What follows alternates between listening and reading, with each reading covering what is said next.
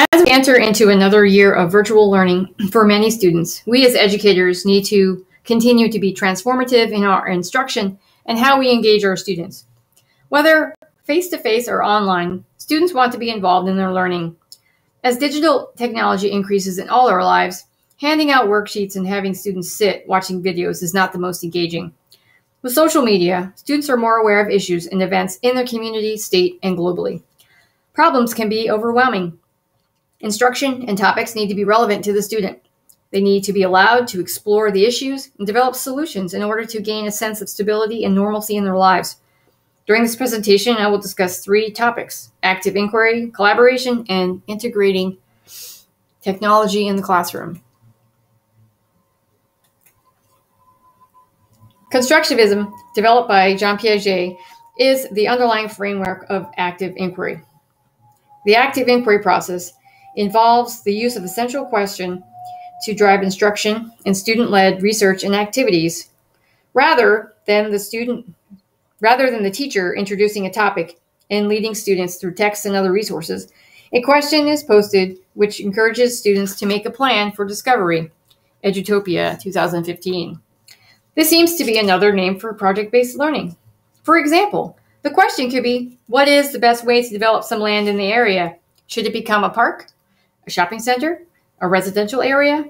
Investigate how each would impact the area environmentally. What could be done proactively to mitigate any negative effects? Inquiry methods of teaching generate positive outcomes in scientific literacy. Students are better able to apply concepts and vocabulary in their schoolwork. They report enjoying and being engaged in subject areas such as chemistry and physics when able to do hands-on activities. As well, critical thinking skills are developed as students navigate the content looking for answers to their own questions. Students cannot be creative if we limit how they learn or show their learning. Research, problem solving, and developing solutions are essential skills in the workplace. In order to facilitate the inquiry process, I would consider the grade level, community, issues and problems, and availability of resources for the students. Having taught 3rd and 2nd grade, questions that involve the school and the local community would work best. I would gather and identify resources for them to use. For older students, working on research skills to find resources would be the best part of the process.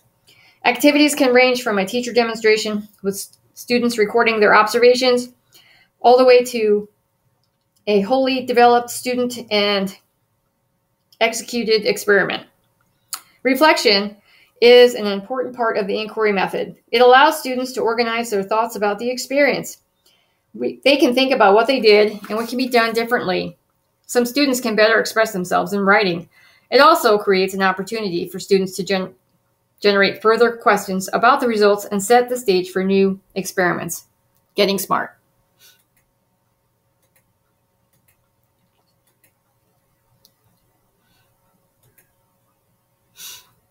Collaboration is an instructional strategy which has 2 or more students working together on a project. The completion of the project is dependent on each member of the group assuming roles and responsibilities. The students need to negotiate roles and responsibilities. Materials and resources are shared. Each student needs to contribute information or perform in the process for the goal or project to be achieved, according to the Center for Teaching Innovation, 2019.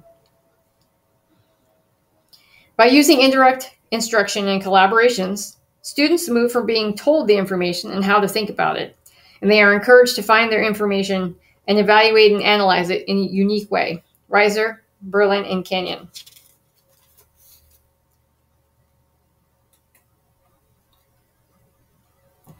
Instructional strategies such as indirect instruction and collaboration have been shown to support critical thinking and problem solving. Nold, 2017, Kahn, 2019. Students are interacting with materials and each other, asking questions and clarifying information. As they go through the academic work, they are learning to respond to different ideas and opinions in a group setting. These have been identified as critical skills required for school as well as for work. Kavuna, 2015. Activities that support collaboration and engagement in the science classroom are think, pair, share, and group solving problem. In Think, Pair, Share, students are given a question. They each take time to think and write their response. Then the pair shares with each other. This can be augmented to add another pair of students, eventually moving to a large group.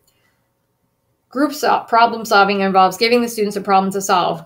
I think about the spaghetti tower for this. Students have limited resources and criteria, reflecting typical life problems. It can also involve a leadership reaction course, where students have a set of materials and need to navigate an obstacle. There is no one way to solve the problem. These encourage creativity.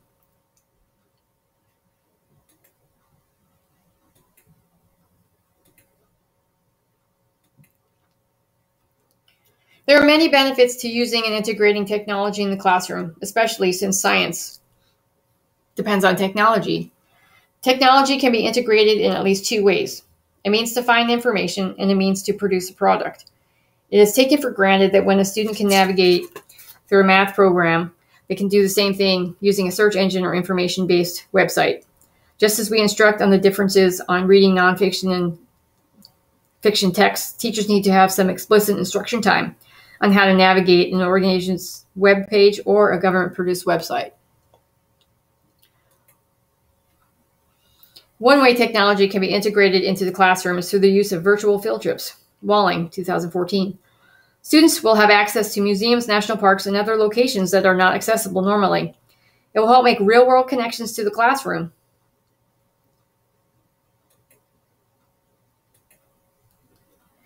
Another way to initiate or integrate technology is to use digital feedback and polls. These engage students, provide a positive competition in the classroom, and offer the teacher instant data on how the content is being understood. ViewSonic, 2014. The teacher can catch misconceptions or a need for reteaching in real time. Effective feedback is fast, relevant, and encourages a positive, motivating classroom experience.